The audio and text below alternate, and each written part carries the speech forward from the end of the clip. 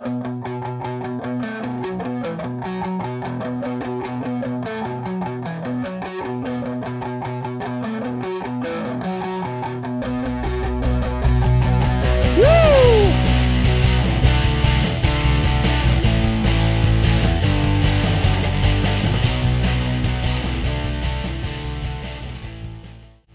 going on, guys? Johnny on the track back here with another video. We'll start off, little recap. Last weekend at Bristol Dirt, we won. Christopher Bell. We got a nice top 10 with Todd Gilliland and Front Row Motorsports. I told you, don't overthink this one. We didn't have to overthink it. It was the Larson show. It was the Bell show. It was the Austin Dillon show, surprisingly. And it was the Chase Briscoe show. So we didn't overthink it, stuck to the dirt, guys, and Christopher Bell got his first win on dirt in the Cup Series, deservingly so, for sure. So good weekend. Let's continue that momentum. That's 2 in a row now with the Larson win, paired with the Bell win. So we're looking to go 3 in a row, and continue to just have a great, great season. So let's do it. Martinsville this weekend. Probably my favorite short track. Always delivers a very good show, and I would expect no less here this Sunday. I will say this one might be a little tough. I think there's a lot of different ways that the bettors this weekend can go.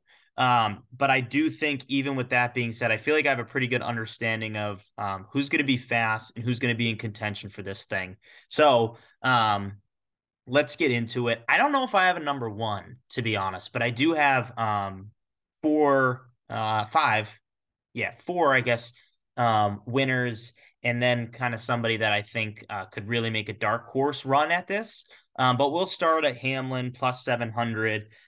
Very fast at Richmond. Just too many mistakes, quite frankly, but did have winning speed. I expect Hamlin to be a fast car this weekend. After the first stage at Richmond, JGR and their cars really turned it on, and they looked like the class of the field. They did not get the result, unfortunately, but they looked like the cars to beat there at the end, which I think a lot of people expected. And, it took a little time for them to turn on.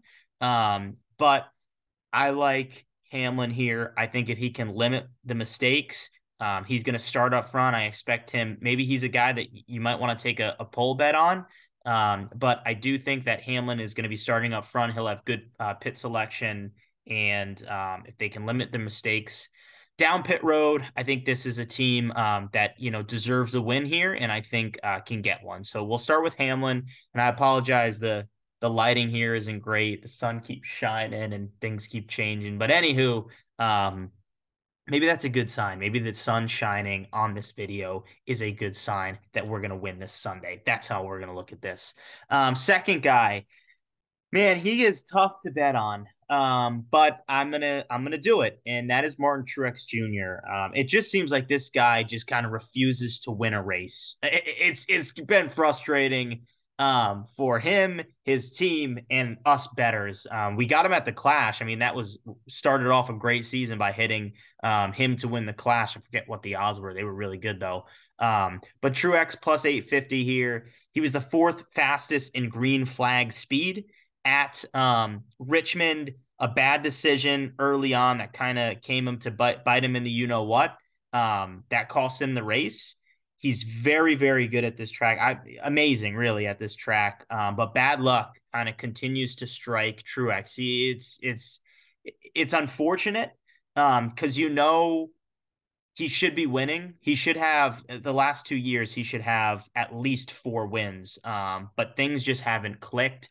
I hope I should say that they've learned from what they saw at Richmond and kind of limit the bad calls and the things that could come back to bite him in the ass. I'll say it. I said I'm going to say bite him in the ass, especially with Truex. I think he's going to be fast.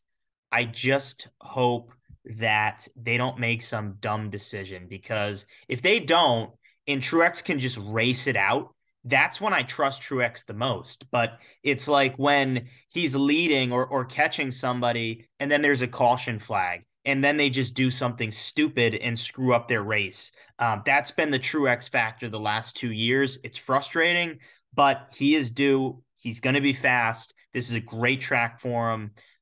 So Truex plus 850. I like the number too. Third guy, let's go a third JGR driver, Bell plus 650. Again, JGR, I expect to be strong. I expect Toyota overall to be strong here.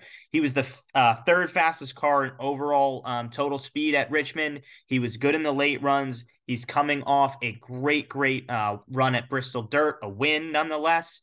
And I feel like Bell is a guy that can handle the pressure and go back to back. I do feel like he is the number one at JGR. To me, he's a top 3 driver right now in our sport. And yes, I mean that. He's a top 3 driver in our sport.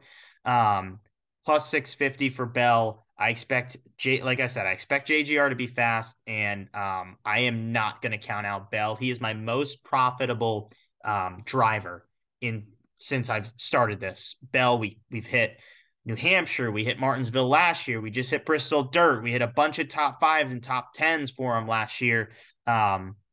So I'm going to trust that number 20 because it continues to work for me. So Bell plus 650. And then Bowman. I mean, I keep saying bet Bowman, and they just don't change the guy's odds. The guy, excuse me. The guy is fast at every single racetrack we go to, whether it's a short track, whether it's a super speedway, whether it's a mile and a half, a 2 mile. He is very, very fast. I don't know what the odds makers are seeing because this is going to hit plus 2,000 for Alex Bowman. They keep hovering this number for Alex Bowman. I see you can get him like around plus 2,200 at some books. So this to me is a guy. Geez, I'm really going crazy and choking myself right here, going for Alex Bowman, but. If they just continue to keep these odds at plus 2,000, you have to take chances on this guy because he's going to win a race. And when he wins a race, we're going to win a lot of money. And quite frankly, he's won here before. I wouldn't be surprised if he gets it done this week at Martinsville. So Alex Bowman plus 2,000. Continue to hammer that bet. All right. Dark horse, super dark horse, but I like him for a top 10. His win odds are plus 2,200.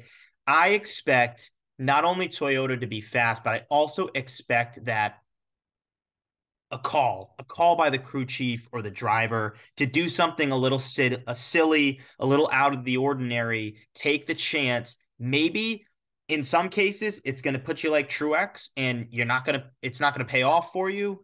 But a guy like Keselowski, I don't know if he'll have the pure speed to get a win, drive through the field and get a win, but I feel like a race like this could come down to strategy and, maybe somebody mixing something up, staying out, or putting on tires, in a situation where most people aren't. I love Keselowski to do something like this. I think his car at Richmond hovered right around like top 10 speed. So, it's going to take something, I feel like, to do, to get a win. It's not going to be just based on driving and driving through the field and maintaining good speed. It's going to take that twist. But I feel like Keselowski and his crew chief, they could do something strange and it might pay off. Keselowski has won a couple times at Martinsville. And it's coming. It is coming for Brad Keselowski and in the 6th team. So maybe something there. And again, I would also put it on the top 10. I think that's a really good bet. You'll probably get that at plus money as he sits at plus 2,200 for an outright win. Top 5. Again, I don't have the odds. I have his winning odds. That's all that's been released, plus 2,000. And that's Kevin Harvick. Very impressive this season at these sort of tracks and really all tracks. I think he's second overall in the point standing. So he just continues to put together good finishes. Even last week when he really was a non-factor in the Bristol Dirt race, he still finds a way to carve out a top 10 when it's all said and done. So Harvick has been an absolute menace this season for Stewart-Haas Racing. The only thing really keeping them afloat. I do think he'll get a win this season. I don't believe it's going to be this weekend at Martinsville. But I will say, if you look at Harvick, he's going to continue to have these really solid runs. So maybe it's worth sprinkling a little something for him, to win. But I feel like you're going to get really good odds for him top five. And like I said, he's just been really impressive this season. So don't count him out. Top tens, I've got three. We'll do two kind of together. So Priest and Almirola. Almirola has really good history on this track, and if you look at average running position, which I know that's kind of a crazy stat, but average running position for both these drivers is much better than the finishes they've gotten this season. So Almirola has been fast at these shorter tracks. Same with Priest. They haven't been able to put it all together. I know I feel like I mentioned these guys' names a lot for the top tens, and maybe it is a little biased because I am fans of these drivers, but again, if you go by the numbers, by average running position, and especially on these shorter tracks, these bets should hit. These bets should hit, and it's been the Truex thing for both these guys, whether they're getting into a kind of unlucky wreck that's costing them a race, or an engine issue, blowing a toe link, whatever it is. It's been very unfortunate for these two drivers. But again, if you look beyond the numbers of just where they're finishing and average finish position, if you look beyond those numbers, you'll actually see that these guys have been running well, and on this track should get a top 10, or at least right around a top 10. So Priest and Almirola, both the wins for them are right around the plus 5,000 mark. So I would assume that you can get plus money for both their top tens. And then the third guy I'll add is Austin Dillon.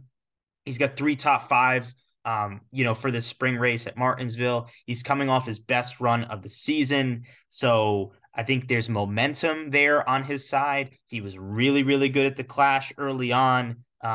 Faded a little bit at Phoenix, faded a little bit at Richmond. But I do think a really good, solid performance at Bristol Dirt. There's something to build on for him.